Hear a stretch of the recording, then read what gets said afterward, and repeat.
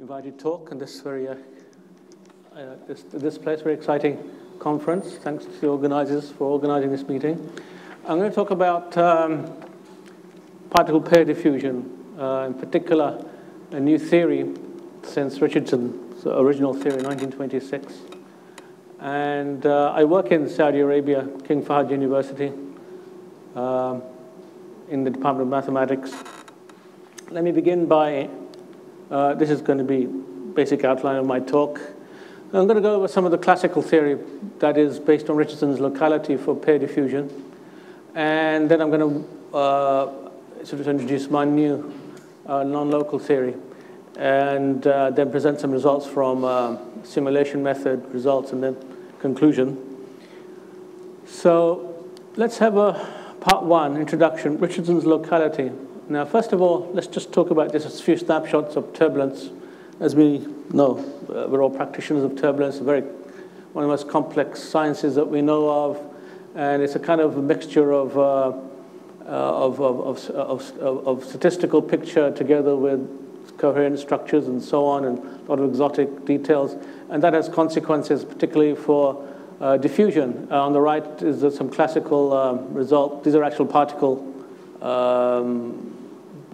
trajectories from Van Dot way back in 1984.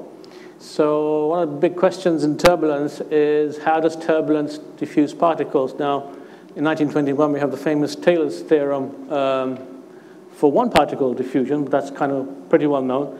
But there was a second famous paper, 1926, by Richardson, in which he addressed not one particle, but two particles. So we have the one particle theory of Taylor, 1921.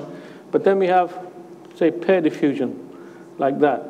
And how do these, in turbulence, how does this? So this is called pair diffusion. This is one particle, and this is two particle. So Richardson, this is 1926. And Richardson more or less pioneered this theory, this field of pair diffusion almost single-handedly. And later on, of course, all that theory was embedded within Kolmogorov's K41 theory. Now, K41, of course, pertains to the inner range of turbulence. Let's assume that this is a turbulent spectrum. Most of the energy, of course, is contained in the large scales by quite a long way. This may contain only a fraction of all the energy in the turbulence. But of course, we know we have epsilon rate of energy dissipation. There's a kind of cascade process, randomization. So in this inner inertial range, which is also far from viscous dissipation, we can assume it's statistically stationary, it's homogeneous and isotropic, so which allows you to do a lot of scaling arguments. You have the famous 5/3 spectrum. Of course, this was after 1926. Richardson had no knowledge of this as such. And the key questions we want to address is what governs pair diffusion process? And in particular, what roles, if any, do local and non-local processes play in the diffusion process? And in particular, the importance of intermittency and also related problems of how do you actually model these things.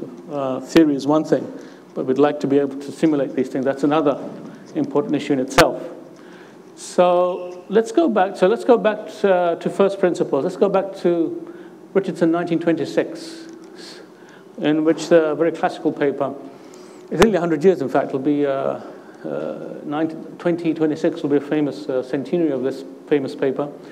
And what Richardson did was he collected a number of data from various sources, mostly from geophysical sources like volcano ash, spreading of volcano ash, and balloons in the atmosphere. And he plotted this data, and he presented the pair diffusion theory in the form of what's called the pair diffusion diffusivity. This is not the one particle diffusion. This is literally the pair diffusivity, relative diffusivity associated with pair diffusion. And what he said is consider this picture here. At any particular time, this is your pair separation, as it were. And he made a number of bold hypotheses. One was that he assumed that the pair diffusion itself is scale dependent. So L here is the modulus of the pair separation. But actually there's a second important, couple of other important hypotheses embedded in this. One is that he assumed that there was a single power law that governs the entire pair diffusion process on all scales. In other words, this power here is a single power. A priori, there's no reason why you shouldn't have the power itself should depend on L, but he made the hypothesis that it should be a single power. And the next hypothesis, he actually gave a number to this, which is 4/3, and which he obtained, kind of guessed from the data. This is where the data came in. And actually the 4/3, I'll show you in a moment, this is actually equivalent to a locality hypothesis. He didn't use the word locality in those days, but it is actually equivalent to locality in a way that I'll show you, very, very easy way of showing it. So this is the basis of Richardson's locality theory. Now, why should the pair diffusivity be scale dependent? Well, it's not that difficult to see why. If you have a very small separation of particles, then the energy at that scale is going to be small. So the rate of separation is going to be small. But if pair separation is that much, then you have bigger energy containing. So it's not unreasonable to hypothesize that the pair diffusivity should be scale dependent, and in fact it should be an increasing function of separation. So long, the other thing, well, let's go on. So this is Richardson, and let me just show you, now it's very important actually to understand what we mean by locality, because there's a little bit of a issue as to what you actually mean by locality.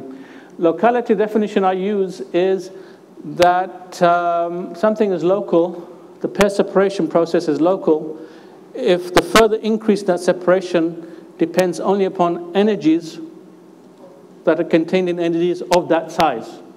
You have to think about it. In other words, in fact, if you now anticipate Kolmogorov 41, we know that energy content in energies of that scale is given by the -5/3 law.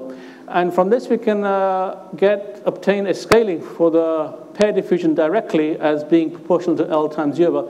U of L is just proportional to square root of L E of L, and that gives you immediately 4/3, which is what I said. That, oops. Yeah. So this 4/3 is in fact equivalent to a locality, which is actually quite remarkable, because in doing so, Richardson was actually anticipating Kolmogorov, K41, 16 years later. So we could almost say Richardson predated Kolmogorov, rather sort of roundabout way. But it is actually very important to note that this kind of argument does actually anticipate K41 16 years ahead of its time. And in fact, in 1941, Obukov also showed that this 4/3, which is the power law for the pair diffusion, is actually equivalent to the pair separate, the so-called T-cube law. And together, these two are known as the Richardson-Obukov regime, locality regime. In fact, it's become, and since then, this has become like folklore. Although it's not a law, it's an unproven hypothesis, but becomes so much part of the background, it's now referred to as the Richardson-Obukov law. In fact, it's not a law, it's just a kind of hypothesis. The other thing I wish to emphasize is that this theory, and it is a theory, is valid for asymptotically almost infinite Reynolds number, that is for very large inertial subrange. Now, how large the inertial subrange has to be is still an open question, it's just very large. Let's leave it like that for the moment. Now, this is how things stand at the moment. And since 1926, nearly for 100 years, this has gone more or less unchallenged. And more or less every theory of pair diffusion is based around this idea of locality. That is till now. And so let's now look at it again. So I revisited this whole idea recently. I've got a new picture coming up, and let's start with the 1926 data set again.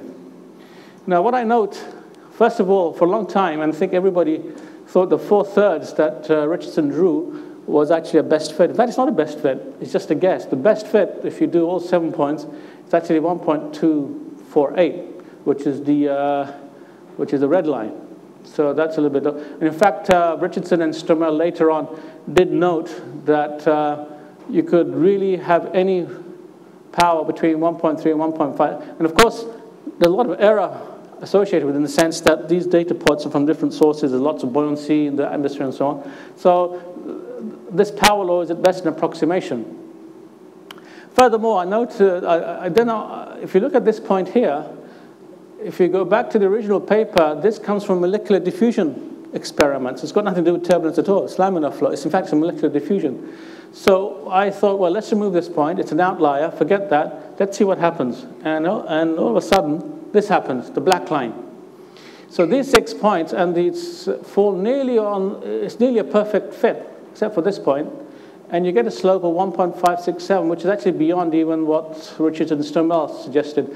So at this point, we then are entitled to ask, well, is it really a locality? This seems to suggest something beyond locality. So at the very least, what it suggests is that at least locality is not necessarily the best model, and there's certainly room for new thinking in this field. And what about other evidence? There have been lots of observations, tracking experiments, DNS. The problem with all of them is either that the errors are too large. For example, Tatarsky, 1960, he observed comets' tails in the atmosphere, but the errors are just too large to be decisive. And other things like measurements in the lake, they're quasi two-dimensional approximations. And the problem with tracking experiments in DNS is that we cannot get a large enough subrange. At best, the best that DNS can do to date is maybe 1 or 2 orders of magnitude, but we need really much larger than that. So in other words, things are still, we've progressed not much further than 1926, and it culminates in this very famous statement by Salazar and Collins, 2011, that there has not been an experiment that has unequivocally confirmed the Richardson-Obukhov scaling over a broad enough range of time and with sufficient accuracy. So the summary of all this so far is that there is room for new thinking, and I will hope to persuade you that there is, in fact, an alternative theory.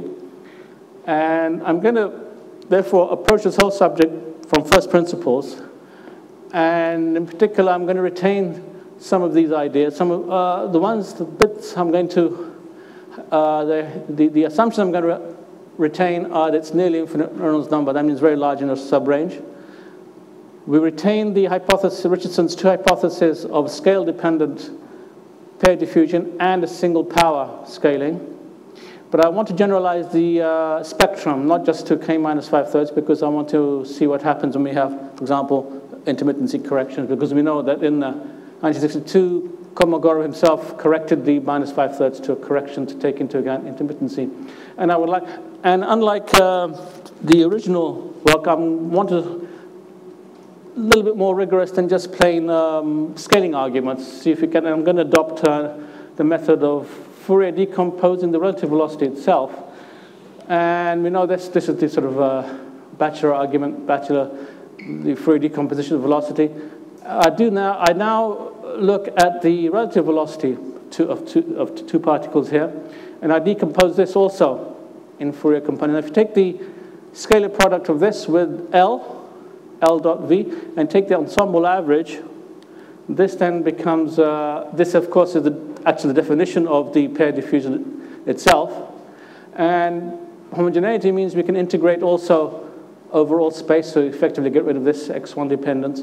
And we need a closure hypothesis so that we can repose this in terms of L squared and the average of AK and so on. Alpha, beta are the angles between these vectors.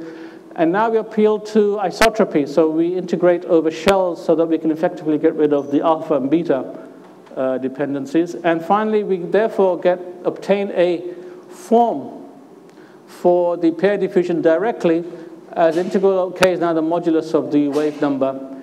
And where do we go from? So now we make the central physical hypothesis of this new formulation is that we assume the existence of a local neighborhood. And let me write this down. The idea is this, that we have a pair diffusion size L. And let's associate a wave number with this. And I assume in physical space, there's some kind of neighborhood called the local neighbor. Outside of this is non-local. In wave number space, this amounts to saying, let's say the pair diffusion is here, KL. And so in other words, this is the local neighborhood associated with that separation. This is the non-local neighborhood. And this is what, in other words, we can repose this integral as a sum of two parts. One is the local, comes from the local neighborhood here, and this is the rest. In other words, the local neighborhood consists of those wave numbers which are less than, well, K star is this here, I should put here. It's an arbitrary size. That's not, for scaling purposes, it's not important to determine K star, although if you want to measure it, you'll have to make some kind of, oops, where are we? Here. So here it is. So this is your L, this is K star, which is the designation between local and non-local neighborhoods. And this allows us to pose the pair diffusion as a sum of two parts, local and non-local parts. And the only thing we need now is a form for the energy spectrum itself, which I said we can use a generalized K minus P. And we look at the range between P equals 1 and 3, and over a wave number range, say K1 to K eta. And this then allows us to explicitly write the pair diffusivity in this form. And then after a bit of, and there's a little bit of algebra, it's not important, but the important thing is that when you work all this out, putting K minus P in here, we obtain this, that the pair diffusivity is the sum of essentially two processes, a local and a non-local one. And indeed, when you work this out, you'll get that the local power range is the correct locality scaling. So when you put P equals 5/3, we get 4/3 as we got from Richardson. But then there's a second component. And this also shows what Richardson's hypothesis amounted to. It amounted to basically ignoring this a priori from the beginning. And the difference really is that I haven't ignored this from the beginnings. And this shows very clearly that the pair diffusion process is the sum of two, local and a non-local process. The non-local power law is always 2. Okay? So, what about the second Richardson hypothesis of a single power law? If we now say that KL is a single power law, in fact, we get this. So that the manifestation of the pair diffusion as a single power means that this must lie in between the two asymptotic limits. So in other words, gamma P is between the local exponent, local power law and the purely non-local. So in other words, it's between 1 plus P over 2 and 2. So this is actually the main outcome of this theory. And we can obtain some specific results as follows. That is that if we were to, say in a simulation, go from P equals 1, which is the pure local limit, we would get sigma 1 to the power of 1. And in the opposite, which is the non-local limit, we get sigma of 2. And then we would see a smooth transition between them as single power laws. In particular, for the Kolmogorov 5/3, we would see that the power law is bigger than 4/3, but less than 2. This is the basic result.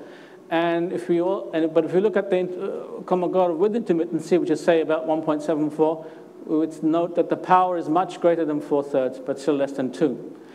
This is as far as we can go with theory. To get an exact, precise numbers for gamma P, we have to do experiments or simulations. But this is the main result of the theory so far. And finally, if we can we can actually convert this into a generalized Kolmogorov-Obukhov hypothesis. So this is equivalent, say, to the mean squared separation to some power chi. Now note that the gamma P, if you look at the pure local theory, then gamma is linear in P. That means small changes in P produces small changes in gamma. But chi is actually nonlinear, so we can expect bigger changes there. In particular, if we look at P equals 1.74, we get the difference between 3 is quite large. And of course, a key question is, this is only purely on the locality theory. What will the non-local theory give us? So that's a question we need to address through simulations. So this is the theory. What we now move on to simulations. The problem, as I said, is that DNS is out of the question, many decades away. So we look at a kind of Lagrangian model, kinematic simulations, which is basically a Fourier series with the amplitude proportional to the energy spectrum in this form. And we can also have an unsteadiness here. That's not so important at the moment. Let me skip that. However, one limitation, it's not dynamical, so there is some, but it has the advantage that it can generate very large inertial subrange, which is suitable for our purposes. It's not perfect, but it's the nearest thing we've got at the moment. So let's see what happens. And of course, we can integrate the, what we do in KS, we actually generate entire trajectories by integrating the flow field through any suitable method, Runge-Kutta, Adams-Bashforth, whatever. And we harvest this. The randomness in KS comes from choosing many different fields, and the directions are chosen isotropically in each different field so that we get an ensemble, and then we can do statistics on this. And the nice thing about KS is that the energy spectrum can be made arbitrary. Now, ideally, we would like to get this kind of spectrum, k to the 4 for small and 5/3 or minus p for large. But in fact, we do a trick here that for we know that for very large scales, do nothing but sweep. So we don't actually need the large-scale spectrum. So we can actually simply zero this in here. So all we need to do is to generate a very large inertial range spectrum, and off we go. I'm going to stick to 10 to the 6. Seems to be reasonably good. That's the maximum we can do at the moment. And let me go on to, let me just say it's been validated in the past in 1999. How am I doing for time? Let me, yeah, so 1999, we published this paper comparing KS with the available DNS at the time. It was quite good result, very good matching. And in fact, we even got the 4th order flatness to be very well matched, although KS is not actually specifically designed for this. So that was reasonably good.